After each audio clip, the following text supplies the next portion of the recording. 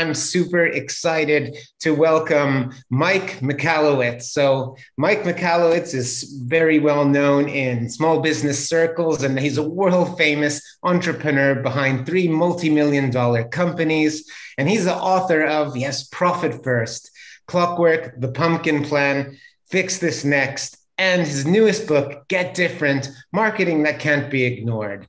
So in Get Different, Mike reinvents the way marketing is done. Mike's books are staples when it comes to small business ownership and entrepreneurship, and they are absolute must-reads for trades businesses and the market that we're looking at when it comes to running and growing your business. So Mike, what an honor to have you. Thank you for supporting this event and for supporting our wounded veterans at Help for Heroes. Francis, it's a joy to be with you. So thank you for having me. And I hope what we discuss today will be of service to the folks listening in. So let's get stuck in. So, okay, Profit First and Pumpkin Plan are two of the most talked about books in the communities that I'm a part of. We network and are involved in conversations across social media. And those books are always coming up as these must reads. So I know people are very excited about that, but, really Get Different is a new way of looking at marketing. Okay. Yeah. And I just wanted to really ask you, what motivated you to write this book at this time? The impetus behind it it occurred about 7 years ago.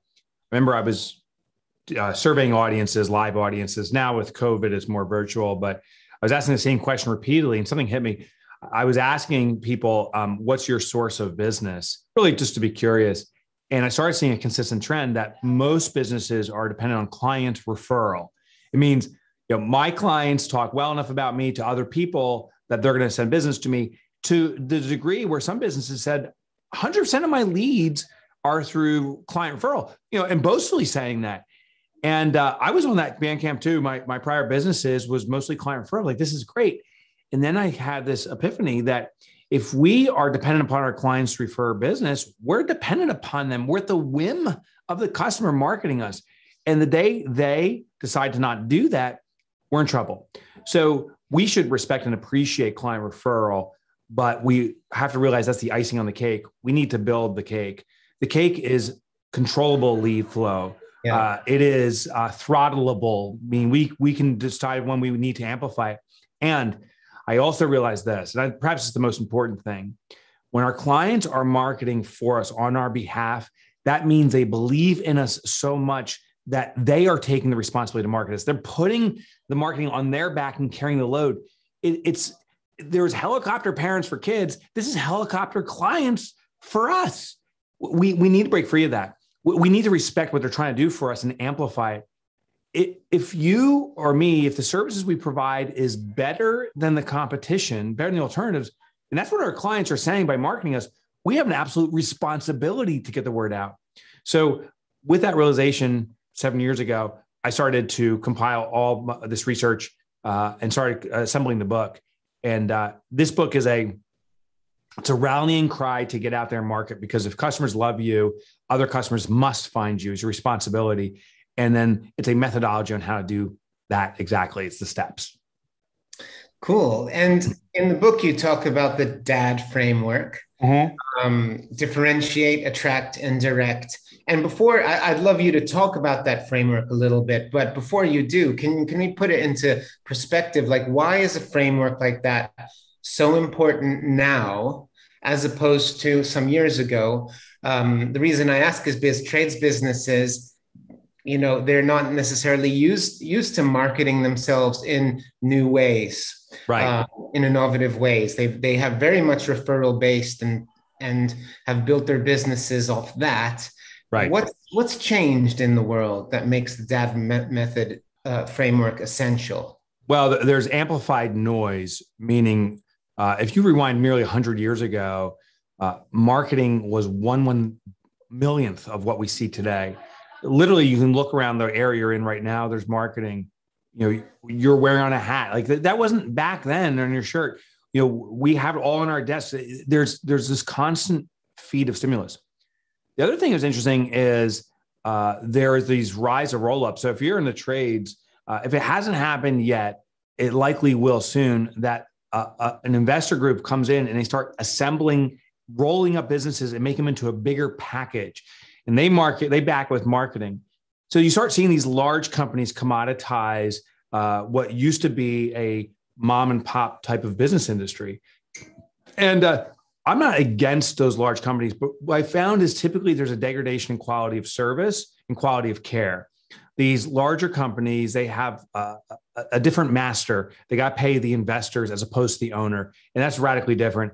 An investor is in for the quick financial gain, typically. An owner is typically in for a passion of their heart and longevity, financial longevity, which is a different game. And so if you start seeing roll-ups, if you start seeing larger organizations come in, you have to stand up and speak loudly, because you're providing a higher quality of service to your customers. And they're gonna respond to what they see. The other thing is, if you're a small business owner, you simply care more. So, like I said earlier, this is a responsibility to have people take notice.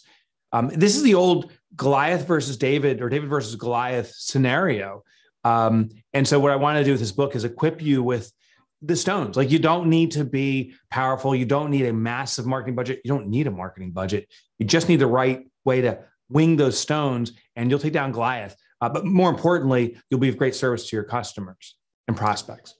I'd love to elaborate on that a little bit, because my burning question for you was really about how can a service business, which is typically very easily commoditized, right? And it's ultra competitive. Say you're selling boilers, water heaters, and your product is the same as the next business, right? Yeah. And the consumer is typically looking for the most cost-effective price, right? And they have, the internet just gives them all of this choice at a touch of a button.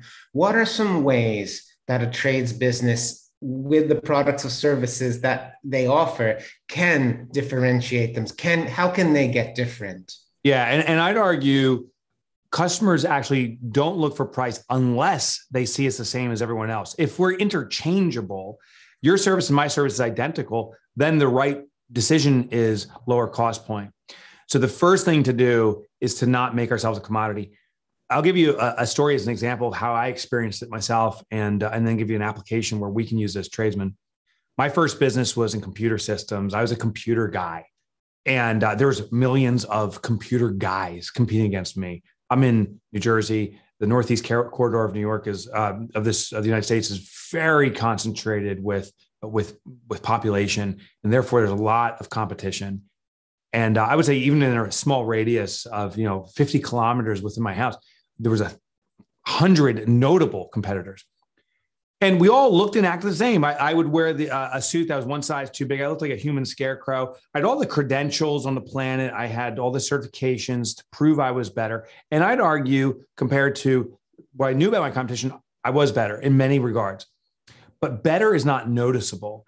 For example, if you and I were in competing businesses and we do boiler repair, and I answer the phone in 2 rings, Francis, you answer the phone in 1 ring, you are unequivocally better. You're 50% of the time people spend on the phone waiting for it to be picked up has been addressed by you. But do customers notice? No, they don't notice. They only judge us on a very few surface level things, or 1 or 2 intimate details once they have an experience with us. But it always starts with marketing. And this is important. If for anyone listening in, I invite you to write this down. The only experience a customer will have with you until they experience your business is your marketing. It is that first impression. And they know nothing about you until they experience you. So marketing is that important. It is the experience until they have the experience. So you have to market differently. And this is the key thing, is as commoditized as an industry is, there's an opportunity to stand out. So I'm this computer guy. I'm competing against 100 other computer guys. And all of a sudden, one day, this company comes in and kicks my butt 9 ways to Sunday. It was a company called Geek Squad. Geek Squad, if you haven't heard of them in the UK, these are guys, you know them. Are they in the UK? No, they're not in the UK, but I do remember of them in the US. In the US. They started in Minnesota. Yeah. They came to the East. They blanketed the country. They were not better. In fact, I would argue they were technically inferior to most of my competition, inferior to my work. They didn't respond faster, but they wore flood pants, black pants, white socks. They wore glasses with tape in the center, and they wore a narrow tie. They looked like the prototypical geek. And that was different. Customers noticed. They got tons of business. They got extraordinary notoriety as a result. Today, they were acquired by a company called Best Buy here in the US. Today, it's a $1 billion, $1 billion, with a B, $billion. My company did not get that valuation. And the owner, the founder, Robert Stevens, when interviewed, he said that the more boring an industry, the greater the opportunity there is to stand out. As tradesmen, I challenge us to do what no one else does. And it could simply be a costume change. That is marketing, the way we present ourselves. Be the only one with the pink trucks, or be the one, the red carpet service, who actually carries a red carpet and you roll it out as you walk up the driveway and you roll it into the house of the customer. All those elements are forms of marketing. And those are just two just off the cuff examples. There are countless examples. The shame is most people, and this is therefore the opportunity, revert to the mean, the norm, the average. What's the 5 best practices in the industry? Wow, client referral, you got to do your social media ads and have a good website, maybe a trifold brochure. My gosh, that's the white noise. That's what everyone's seeing. That's what we're saturating on. Do something different in your marketing, and that will catch the attention of the customer. Absolutely. And customer experience then, as you suggested, becomes a part of your marketing as well, like the speed to the lead and how you delight them. And sometimes that can be a bit ignored as well. And Mike, can you take us through the DAD framework a little bit? Give us a taster of how it works. Totally. And I'll dig into some of the biology too, because I think it's important to see how our brain, the human mind, processes information. So DAD is an acronym, but it's really easy to remember because you need to check off these 3 elements. Any marketing that you consider, any marketing you look at of your competition, always ask yourself, does DAD approve? If you can check off these 3 elements, you got to pass. Your marketing is most likely to be successful. If you miss even one, your marketing is crippled at best. So first D stands for differentiate. Differentiate means to do what we've talked about already, what the others are not doing in our marketing. The reason is, and here's the biology, is the human mind becomes habituated to a stimulus and therefore starts ignoring it. Meaning if I've experienced something once and it was irrelevant, it's likely to be irrelevant again. And our mind therefore ignores it at a blink. I mean, within 1/10 of a second, we're like, oh, not relevant. Anytime you receive junk mail and you see how quickly you just throw garbage out, and you don't even open the envelope, that's habituation handled in it's called the reticular reticular formation. It's at the brainstem. But one example in more current times is I received an email that said, "Hey, friend," in the beginning. Never received one before. Caught my attention because it was different. I started reading it and I'm like, hold on, this is not a friend. Like, what friend calls me friend? They don't even call me by my first name. And I was like, this is smarmy marketing. Since then, I've probably received hundreds, thousands of emails that start with, "Hey, friend." I've deleted every single one. I've never looked at them. They go right to the spam box. That's how quickly our mind becomes habituated. So the key is in your marketing, do what no one else is doing. Be the first to do it. Now, there's a lot of ways to do this. Simply look outside your industry. I just gave you a tip. Geek Squad dressed differently. Ask yourself, is anyone willing to dress differently in our industry? Is anyone doing it? If not, it's an instant marketing opportunity. Most people won't do it because they don't have the courage to do it. There's this other mechanism that plays on, and our mind is wired to comply and fit in, that we need to be in a part of a community, and that exclusion from a community is extremely painful. And if you go back to the cave dwellers' day, exclusion from a community meant certain death. And our reptilian mind still feels that emotion. So we're like, oh, this is bothersome or confrontational. We have to overcome that to understand that marketing is a responsibility. If your service is better than your competition's, you're responsible for other people to discover you. So you have to defeat that fear and stand out. The second element in the DAD framework is A for attract. whatever our message is, it must speak to the community that we're targeting to serve. So you first have to go in knowing, who am I serving here? Different for different sake is ineffective. And I'm not about outrageous marketing, confrontational marketing. I'm about marketing in a way that is extremely noticeable and extremely appropriate for the right target audience. So like I could come on this show with you as you're doing your summit and say, hey, you know what? I should come on in a Bozo the Clown costume, because then everyone's going to pay attention to my presentation. And the reality is it won't work that way. Everyone would notice for about 1/10 of a second. It's a blink test. But then the next part of the mind is, once it opens up and says, I should consider this, we instantly start evaluating and continue to evaluate, is this a value for me? Is this appropriate for me? And they see, oh, here's a clown. They're like, no, this guy is not a fit. And he's likely a murderer, because all clowns are murderers. So the question is, differentiate, but also be attractive. I love what Geek Squad did. They dressed as geeks, which is the superhero of fixing computers. Who doesn't want a geek? So it was attractive. It was inappropriate for other people. They take their business way too seriously to ever consider someone in costume. But for the majority, it worked. So the attractor factor is something that attracts the audience you desire and maybe repels the others you don't, but make sure it's attracting your target audience. And the messaging must be according. The last element of the DAD is direct. Direct is giving the prospect specific direction to take. Now, here's the key. It needs to be reasonable direction. It can't be unreasonable. If you were looking to buy an automobile and I have a shop or a store that sells them, and you come into my store, I can say, hey, Francis, could you give me 100,000 pounds and I'll find the perfect car for you, your dream car. You'd be like, that's outrageous. Well, no. But if I said, hey, Francis, would you be willing to give me your cell number? I have a lot of inventory that may match your needs, different lots. I'll take pictures and text them to you, and we can hone in on your dream car. Is that appropriate? Likely, yes. There's still a transaction there.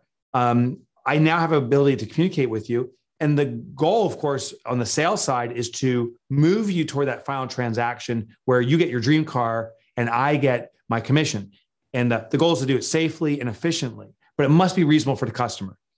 We don't want to flip the other side. It's a little bit of a balance here in the direct stage. You don't want to do the other side where it's simply like you come to my shop and I say, hey, you're looking for a dream car? You're like, yeah. I'm like, great. Walk around. And if you see something, tell me. If you don't, I'm around. It's like, okay, that's that constant browsing. The modern manifestation of that is on websites. You go to a website and it says like, here's our company. We fix boilers and so forth. And there's a button that says learn more. That's the worst button to have. The whole reason I came to the website was to learn more. You should say, book a consultation, get the free evaluation, give us your phone number, get put onto our priority response list by giving us your cell. But do something that's a reasonable action that gets closer to the transaction. The summary: DAD is a checklist, and any marketing we consider, simply ask ourselves, does it differentiate, does it attract, and does it direct? You cross off all three. I mean, if you check off all three, the likelihood of your marketing to be successful improves by a multiple.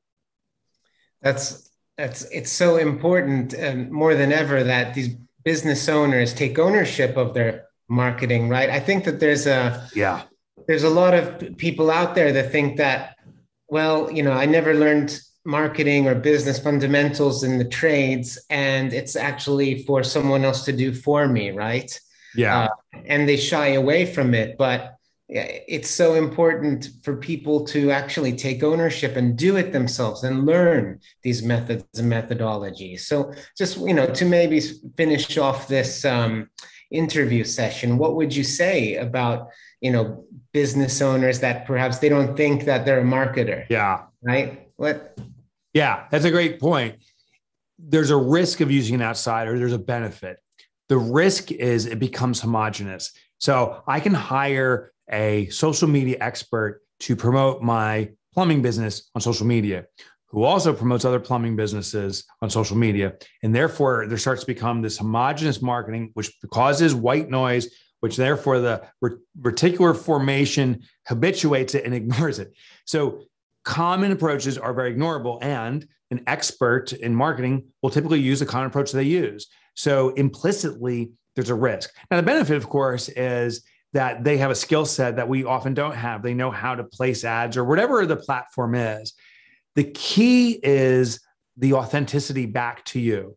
So I am not for or against outside experts, but what I'm absolutely mandate is that we are first true to ourselves and understand and determine how we want to distinguish ourselves. Then it's upon us to hire an outside expert and give them guidance around our parameters, or if we want to carry the load of the effort, we can and should maybe just do it ourselves. In fact, I encourage in the very early stages of the Get Different process that owners do the marketing themselves. I have, as a resource, 100 different marketing things you can do on your own. They cost nothing, some near nothing. And they may be wild successes for you, or they may be flops, but they start building the muscle. The biggest mistake I see people going in with is they haven't been marketing successfully. And now they say, I'm going to do it. And they go in with a marketing plan. And I'd argue that's a mistake, because implicit to plan is commitment. This is what we're going to do for the next year or 3 months or whatever the time frame is. Get Different is about marketing experiments. What we're talking about here is let's go in with an expectation for failure and some success, but an expectation of learning throughout. And when we learn what doesn't work, we avoid or improve. When we learn what does work, we enhance and amplify. Then once you find what's working, now we have something that is representative of a plan or should be used in a plan. That's when maybe we bring in an outside expert or we delegate some elements in-house. But we got to make sure it's true to you. You know, for me to start dressing like a geek for my business back then would have been inconsistent with me. But I did find another thing I could do. Once I saw what Geek Squad did, I looked at the community I was serving. Now I was a B2B, business to business. I was selling to hedge funds. I did one simple different thing, and it was a game changer for my company. We used to be the computer guy. We said we're computer techs, computer guys. I realized that was the commoditized term. I simply just changed the label. I served hedge funds. I would call myself a HFT, a hedge fund technologist. It's interesting when you make something an acronym, it seems even more official. I just made it up. Yeah. And I met with this first prospect and he said, what makes you different? I said, well, as HFTs, he said, I'm sorry, what's an HFT? I said, as a hedge fund technologist. He's like, you're a hedge fund technologist? They exist? You're one of those? I'm like, apparently so. And he signed up on the spot. The price was no longer relevant. I was the exact same guy. And I felt I was always capable. And I was serving a community, I got more and more capable, but I wasn't much better, but I was finally different. And I was no longer commoditized. Price was no longer part of the game. And it was that simple of a different move. I think we all have that opportunity available in front of us. Yeah. And maybe, you know, the resources that you're providing actually can probably help business owners really dive a little bit deeper, right, under the surface, because people are just looking at what they can see in front of them, but actually maybe, you know, to find that authenticity that you talk about or that point of difference, you know, these exercises, training the muscle with these tools and your books can also help them to discover that. Yeah, I hope so. And thank you.